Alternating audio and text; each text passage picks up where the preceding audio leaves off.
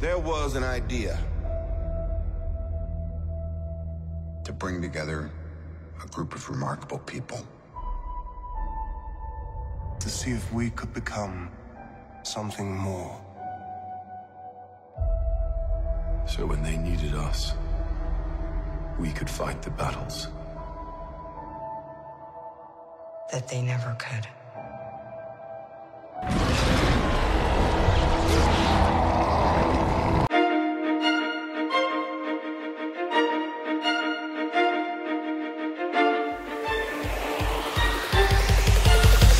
I can do this all day. Here's the thing, I was there in 2008 to see the start of the MCU. I was there, Gandalf. I was there 3,000 years ago. The film industry from a consumer and production standpoint was completely different. There was no cinematic universes, there were no CEOs or presidents of studios laying out a decade-long plan to bewildered fans and eager executives. I wish there was a way to know you're in the good old days before you've actually left them. The original blockbuster film era was doing well, champions of cinema, The Dark Knight, Kung Fu Panda, WALL-E, The Hurt Locker, and many more iconic movies of that year. This was after the Raimi Spider-Man trilogy and the Fox X-Men trilogy, both of which had been highly successful and put superhero movies on the map for mainstream audiences, yet both had underwhelming endings to their trilogy. The interesting thing though is that while both trilogies were Marvel IPs, Marvel itself was barely seeing any of that coin, due to not owning the rights to them anymore. While we're on the topic of coin, let me try to save you some with this video's sponsor, Atlas VPN. Now, unless some of you are secretly Tony Stark or Jeffrey Bezos, I know times are tough, money is short, and nobody is trying to lose their money. But just like Age of Ultron, these days even the internet can cause the worst day of your life, as creeps, freaks, and Frank the deep cover FBI agent So, to combat these not-so-supervillains, we've teamed up with Atlas VPN to give you a deal even Thanos would take by signing up through us for Atlas VPN's 3-year deal for $1.99 a month, still shorter than your average Marvel contract, mind you. You'll be given the best VPN on the market with a 30-day back money guarantee. But what is a VPN? Well, after Googling the meanings to not sound dumb in this video, mission failed, I can tell you that it's a virtual private network. And here's what it can do. Block all malicious links, ads, trackers, and it notifies you when someone's trying to steal your data. I see you, Frank, I see you. It allows you to watch your favorite movies or shows from all over the world, regardless of where you live. Can't watch She-Hulk on Disney Plus? Can't watch a better show on Disney Plus? Or House of the Dragon on HBO, if Warner Brothers is still in business, mind you, by the time this video goes up. That's not a problem for Atlas VPN. They got you covered. Atlas VPN protects all your devices with a single subscription. It's like Wong. You can have it everywhere. Use our channel's trackable link, get.atlasvpn.com/Okairo. The link will be down below, twice just in case you don't want to scroll up for all you lazy people like me. Thank you again for Atlas VPN for sponsoring today's video. To say that they had everything to prove and everything to lose with Iron Man in 2008 was an understatement. To put in perspective, if Iron Man flopped, they would lose the rights to Captain America and Thor. Iron Man couldn't be functional, it couldn't be serviceable, you couldn't turn your brain off. It had to be successful. This was a job Kevin Feige, Jon Favreau, Robert Downey Jr., and the entire team behind Iron Man couldn't fail at. And to their credit, they didn't. I'm just not the hero type, clearly.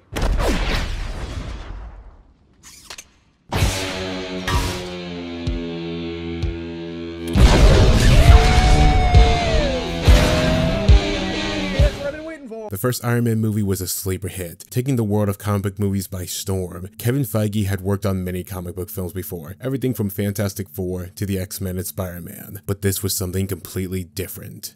This is not to say the early days of the MCU were perfect. Isaac Perlmutter, former CEO of Marvel, was a notorious racist, sexist, and this was all proven thanks to the Sony leaks. Creatively and ethically compromised the entire company of Marvel, yet through all these highs and lows, we were able to get the payoff of seeing Iron Man, Captain America, and Thor in the same film together as the Avengers were formed in 2012. The premise alone of seeing live-action superheroes come together carried so much of the MCU in the early days of it. It was something many comic book fans had always wanted, but had never gotten close to having, besides the one time there was a planned team-up between the Punisher and Spider-Man within the Raimi films. Spider-Man, your days of terrorizing the innocent are over. Don't tell me. The skull? This premise became a silent promise in the MCU that what we were getting had a payoff, regardless of if it was perfect or not. Marvel was delivering a premise no one else was. Through all of their victories and defeats, they kept pushing through, and all of that led them to Infinity War and Endgame, two of the biggest films in cinema history that saw the completion of multiple different story arcs that had been running for well over a decade. Despite any shortcomings of Endgame or the MCU as a whole, they managed to do what DC couldn't do with their DCEU, what Lucasfilm couldn't do with Star Wars, what no one could do at the time but Marvel Studios. Continuously build their brand, their franchises, their characters in an almost universally loved way that secured them, for the most part, ever-growing critical, financial, and audience success. It wasn't perfect, but it damn well did the job that no one else could do. At the end of Phase 3, despite everything, Marvel Studios had won. In comparison, many of their rivals and even sibling studios had failed. In regards to Star Wars, Lucasfilm's middle movie of the sequel trilogy saw The Last Jedi create a cultural, narrative, and audience divide that never healed to this day, as well as having a significant drop-off from The Force Awakens financially. The middle movie went in its own divisive and underwhelming direction for many, which resulted in The Rise of Skywalker suffering greatly from Disney's panicked micromanaging and Lucasfilm's own indecisiveness on where to take the franchise after multiple creative differences with directors, thus giving an ending to the Skywalker saga that failed to meet the expectations of some or end the cultural war the franchise had fallen into thanks to the middle movie. Combined with the underperformance of the Han Solo spin-off, Star Wars films had become a thing of the past, and Lucasfilm's exclusive content for the last few years, and for who knows how many years to come, outside of the upcoming Indiana Jones film, is now direct-to-streaming content of varying levels of quality. Meanwhile, with Warner Brothers in their desperate attempt to catch up to the MCU, the DCEU self-sabotaged itself, and unlike Disney Lucasfilm, they didn't have the nostalgia or the goodwill to survive how badly they screwed up their own IP, from phasing out their lead creative film director during the worst family tragedy anyone could go through, to constantly and blatantly ripping off Marvel to the detriment of the directors they hired to bring their creative vision to life. The DCEU destroyed whatever goodwill they had from their audiences and patience from critics. As of now, they've undertaken another merger, which has only resulted in the cancellations of multiple projects, including but not limited to a completed Batgirl film, a Supergirl film in development, and various other animated and live-action productions. This has all backfired on Warner Brothers so badly that they can only afford to release 2 movies by the end of 2022, one of which, Don't Worry Darling, ironically named, is self-imploding with behind-the-scenes drama and a disastrous low Rotten Tomatoes score, while the other one, Black Adam, reaches Morbius levels of memes and impending dread. Hopefully though, it does make some money, because it definitely seems like Don't Worry Darling will not be picking up the slack. Likewise, they have recently lost their long-term partnership with Legendary Entertainment, putting them at a further disadvantage. With all their rivals defeated or struggling, Marvel Studios took the throne of the #1 entertainment studio. The only problem is, heavy lies the crown, sort of thing. There is something to be said about the difference between fighting and winning the war for the throne. The fight will be romanticized, the struggle often forgotten, and the victory will be celebrated despite any hiccups the MCU suffered on the road to Endgame. They did it, like the original trilogy of Star Wars, Lord of the Rings, the Raimi trilogy, Back to the Future, and Harry Potter. The MCU had finally had the victory that every story since Phase 1 had been building to. The problem is that the stories I listed, at the time of their release date at least, were the definitive ending to many of those stories. It was unheard of for a franchise to still have plans right after the grand finale, and even less unheard of for a cinematic universe to do so. In comparison, only Star Wars, Lord of the Rings, and Harry Potter have done the same thing, and all 3 of them did it long after their finales were over, to divisive results, to say the least. For Marvel, this was completely uncharted territory. Many of the characters who had been with the MCU since day 1 had completed their arcs, died, or had actors who completed their contracts. Likewise, it was unknown who would be carrying the future of the MCU. From Phase 1 to 3, there was a silent understanding that Tony Stark, Steve Rogers, and Thor Odinson were the 3 big lead heroes of the MCU, arguably Tony Stark being the biggest of the 3. Yet it was unclear who would be carrying the torches now. Spider-Man is still joint owned by Marvel Studios and Sony, which means that even if he is one of the most popular characters in the MCU, he will never be the face of it, just because that would give Sony way too much control. The great actor Chadwick Boseman sadly passed away way too soon, and there's no idea who will take up the mantle of Black Panther after him, and regardless of who does, the situation is nothing but a tragedy where there are no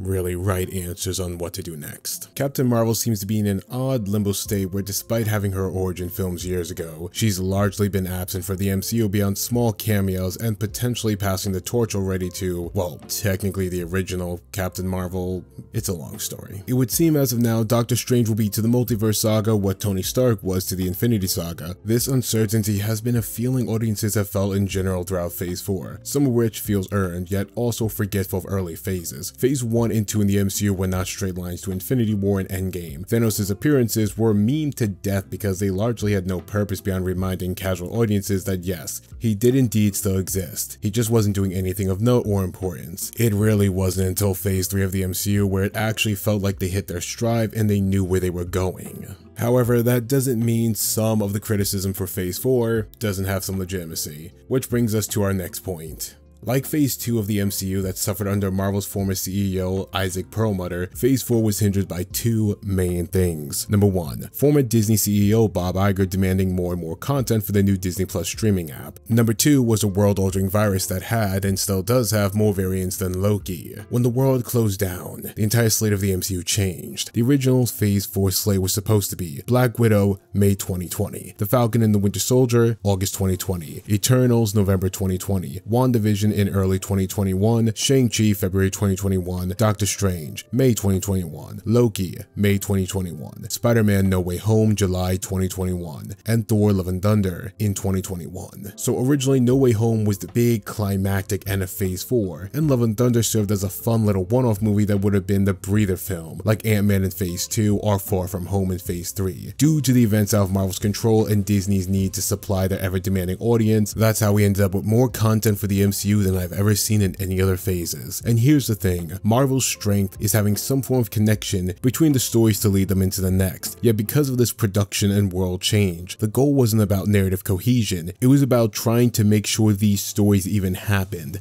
as the scripts and release dates changed extensively behind the scenes. That's not even getting into the different schedules the directors and the actors now had in their lives, in their careers and otherwise. The dramatic shift in production and the change in how the world of entertainment worked during the lockdown really stopped the momentum of the MCU, as the stories that at worst were deemed mostly solid entertainment and at best, to quote Jeremy Jahns, awesome-tacular, became almost all sloppy. Even the best of their stories suffered from the restraints of filming around new health guidelines and rushed production schedules. What started as hysteria with WandaVision, as fans finally got their taste of the biggest studio returning with more content, slowly turned into frustration with Multiverse of Madness, as everyone saw the results of how Marvel was impacted by all these changes. Marvel has been often cited as having a narrative formula, and to a degree, that's true. The action set pieces that carry scenes to the next, humor written by middle-aged people that sometimes lands and other times feels like the hello fellow kids meme, and an insecurity to usually break tension with a joke. The real formula, however, is the production of Marvel movies. From the cameras, visuals, writers, deadlines, etc. They had it down to a science. It wasn't always perfect, but by Phase 3 you could tell it was working. The problem is, with the world stopping and starting again, Disney losing Walter White levels of money, competition looking drier than Yzma from Emperor's New Groove, you're welcome for that mental image by the way, Disney needed content ASAP and Marvel Studios are their biggest hitters, so the MCU provided, regardless of if everything was polished or not. And fans saw everything. Things that they either ignored or never picked up on in the past. Release dates changed, productions were moved, cast, crew, and filmmakers were very vocal about how difficult productions had become. Visual effects artists were being overworked, underpaid, spread too thin, writers seemed to be making choices based off their own personal bias instead of working what was best for the universe, and conversations that should have been nuanced about the problems Marvel has always had since Phase 1 and the new ones that were arising in Phase 4 were turned into online viral fights by...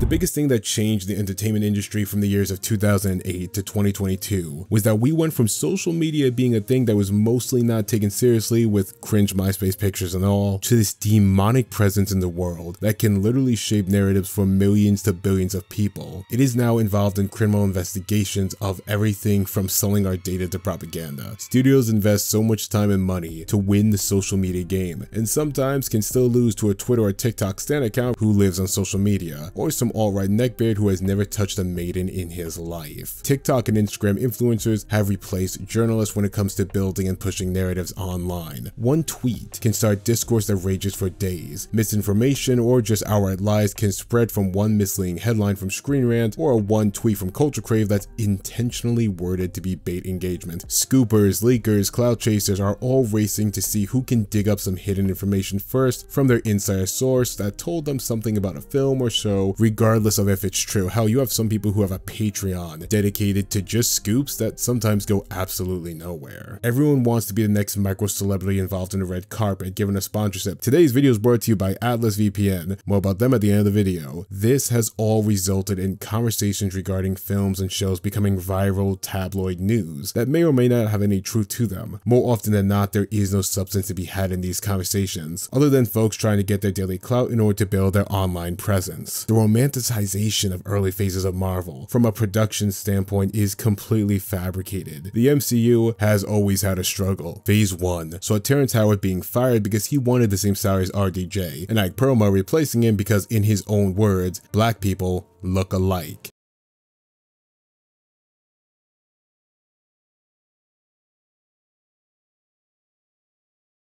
Edward Norton's attempt to give the Hulk more sincerity and depth resulted in him getting phased out by Ike Perlmutter again, while concepts he brought to the arc personally were still used in later installments, showing that while they claim he had no good ideas, they still used his ideas. Iron Man 2 saw Jon Favreau creatively exhausted from dealing with Disney and Marvel top executives. It got to the point that there is basically two different movies about Iron Man, one that's Jon Favreau's story and one that's basically a setup for the Avengers movie. And let's not even get into the nightmare that is Josh Whedon. Phase 2 saw the exit of Jon Favreau after his pitch for a more somber, thoughtful take on Iron Man 3 was rejected in favor of copying more of the Whedonist humor that Disney and Marvel executives want from the MCU. Thor: The Dark World saw the exit of the original director Patty Jenkins and extensive rewrites in the original script. The Guardians of the Galaxy film had that whole writing debacle between Nicole Perlman and James Gunn. Perlman wrote the first draft of the script and Gunn added his signature creative marks to later drafts. Gunn lost the dispute, and given the difference between writing quality of Volume 1 and 2, it does seem like Nicole Perlman did indeed deserve her credit. We also have the firing of James Gunn for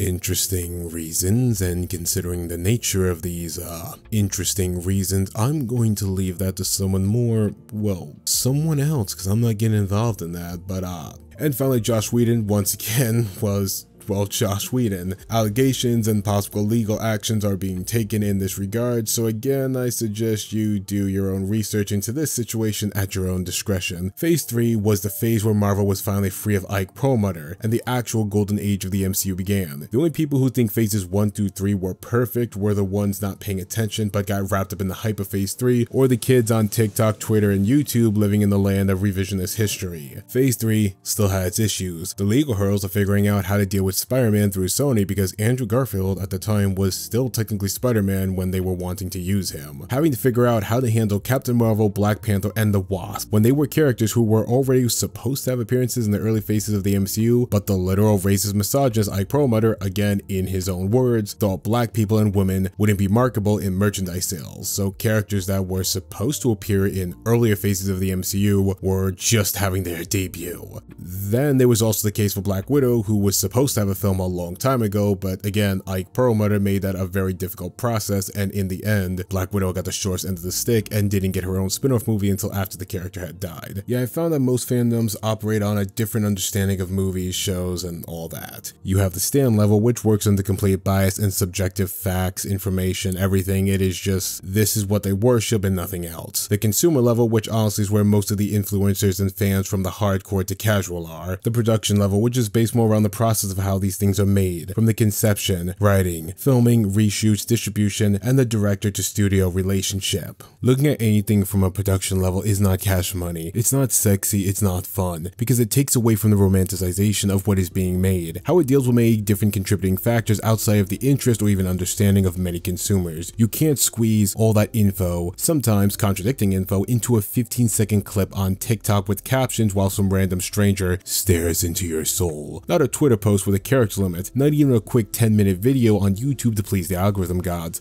By the way, to please the algorithm gods from me, how about you guys like and share the video, possibly comment on the video? Would really appreciate it. Thank you.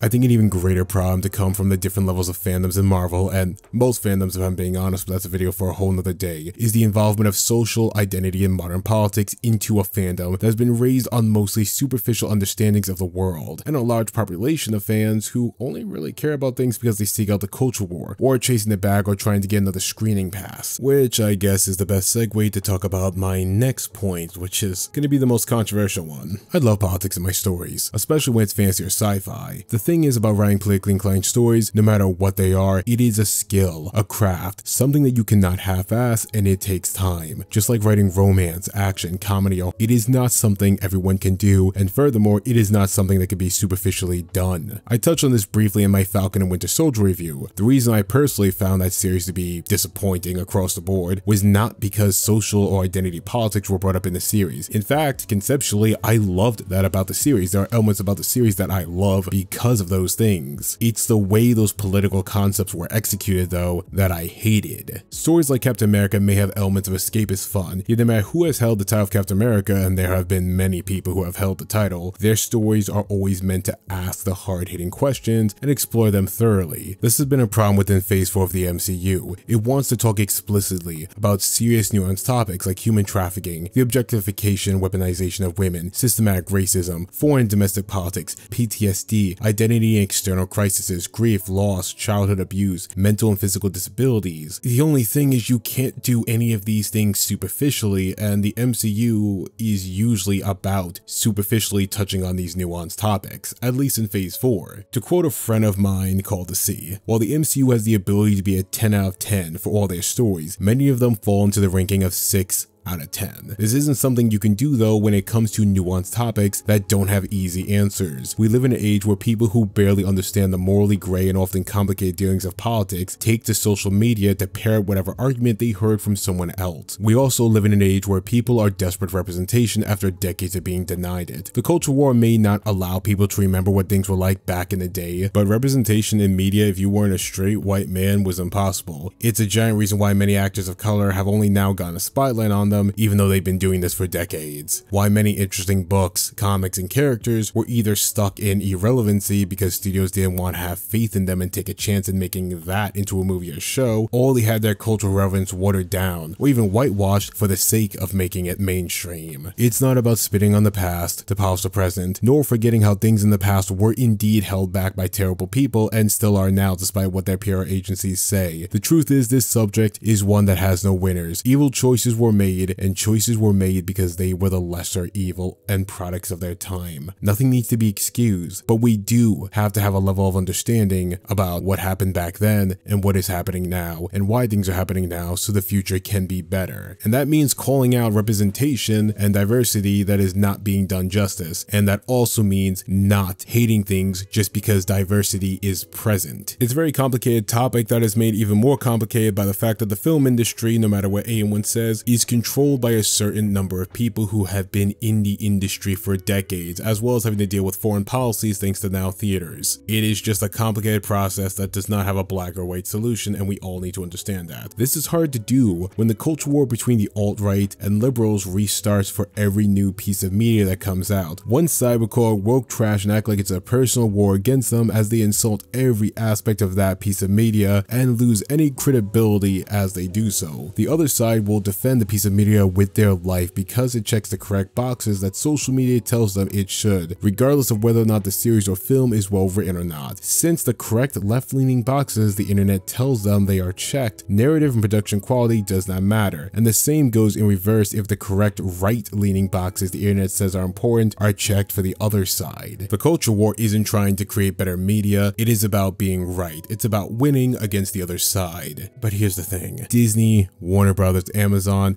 all these other studios are not hardcore liberals or the alt-right. They are whatever they need to be to make money and expand upon their empire. A movie or a show dealing with social political issues does not make it good or bad. However, to bring those topics up, they need to be written well and handled carefully because those types of stories are very dangerous if told improperly. It is even more dangerous for impressionable people to think the bare minimum, sometimes less than that, is cracking the glass ceiling or making the important questions known. It's dangerous for ignorant people to think the presence of these nuanced topics can't be told in fiction at all and need to be purged. These are the building blocks of the culture war. A show or a movie that's written badly that happens to feature identity politics is not bad because the identity politics are in it. It's bad because the writers are bad, and even if you remove the identity politics, it would still be bad because those writers are bad, or they do not know how to write a story properly and are just using those as a scapegoat. Either way, it will be bad regardless. Likewise, a badly written show or movie is not good because it features those identity politics in it, because we should not be celebrating when identity politics gets used badly. The target audience for the MCU are people who may not understand the politics of America that well on a nuanced level, even less so of the world, and even the smaller fraction of those groups know how to articulate those feelings on political issues online and on social media platforms that prioritize quick, reactionary content do not help the situation. The real audience the MCU wants is the GA, casual fans. You, me, and everyone else are important in a marketing sense. Marvel learned better than other studios that if you keep your more invested online fans happy, it is an easier way to get word of mouth marketing for you. But if Marvel wants to talk about these more serious issues, it takes more risk, less superficial buzzwords, and a more mature, harder way of approaching these films. If you want to talk about these serious subject matters, you better find a way to integrate them better into the metaphors of your story, or you have to be ready to alienate more casual GA fans who don't really have an interest to see these serious topics brought up. But you can't do it superficially. You can't try to market it superficially. The only way for the culture war to finally end, at least in regards to Marvel Studios, is the same way to make Marvel better.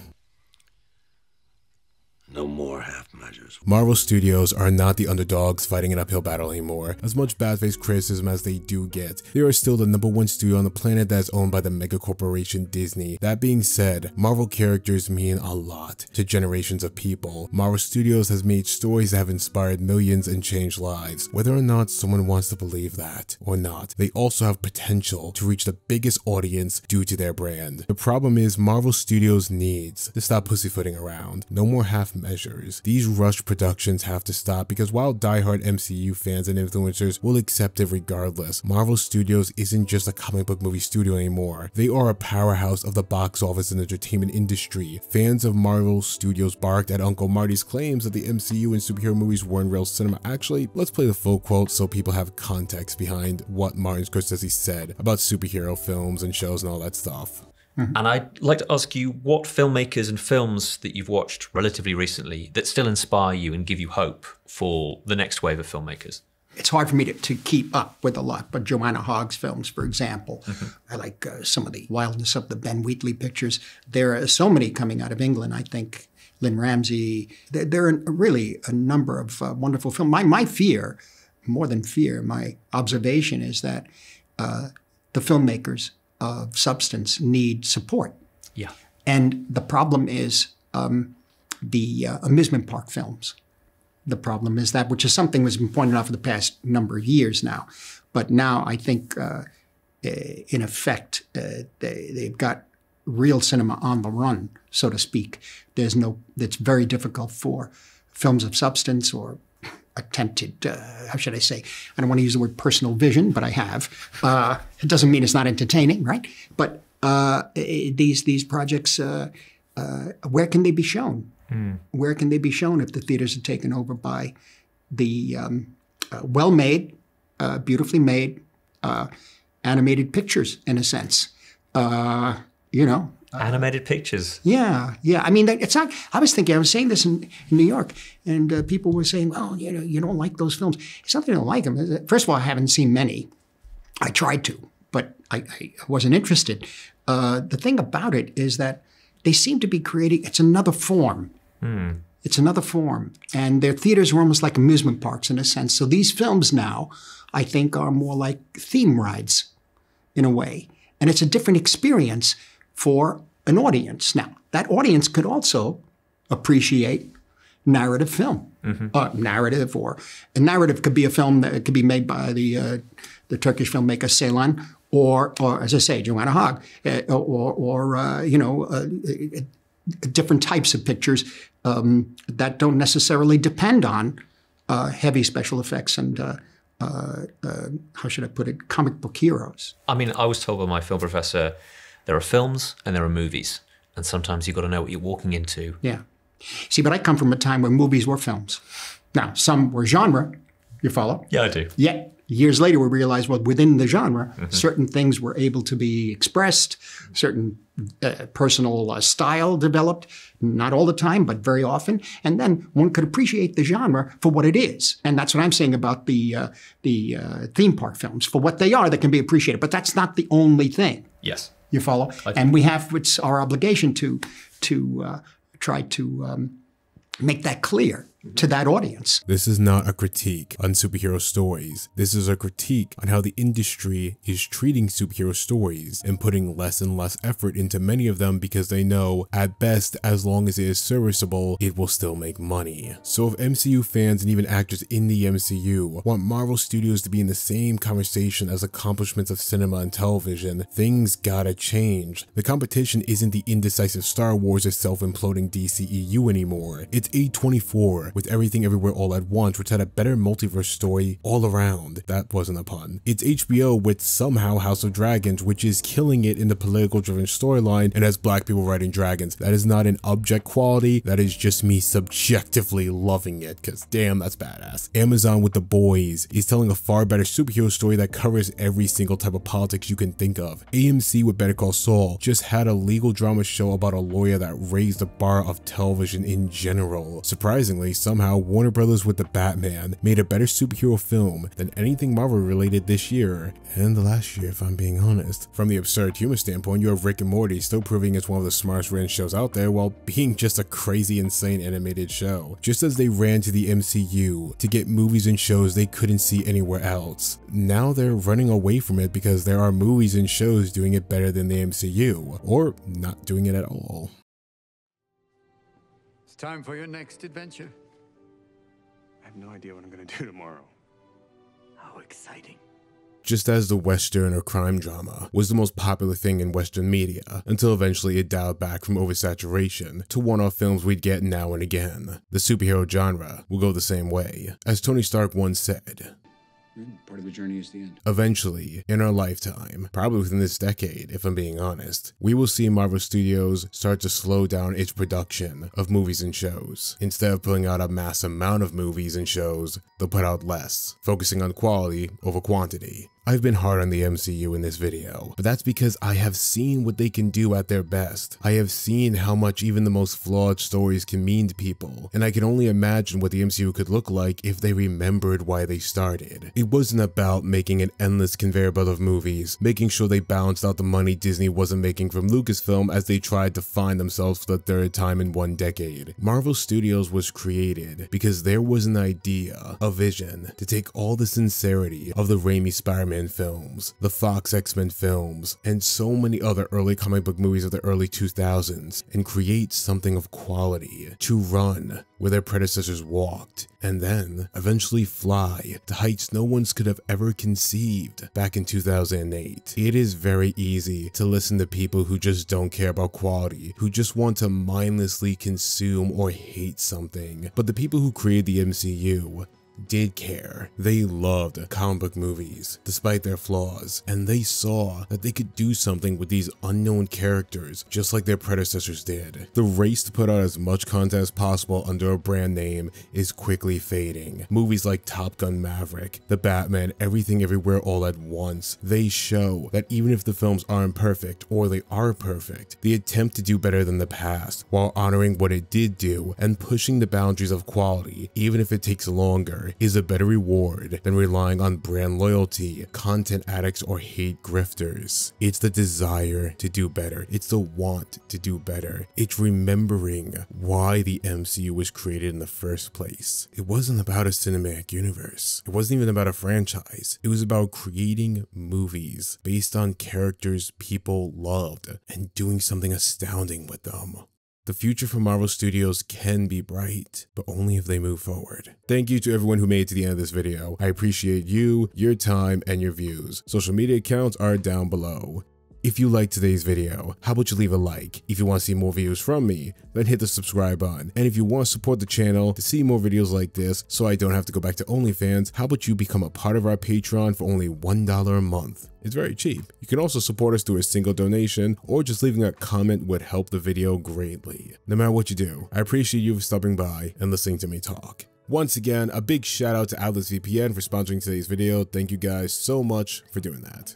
Have a good day, have a good evening, and have a good night. See you next video.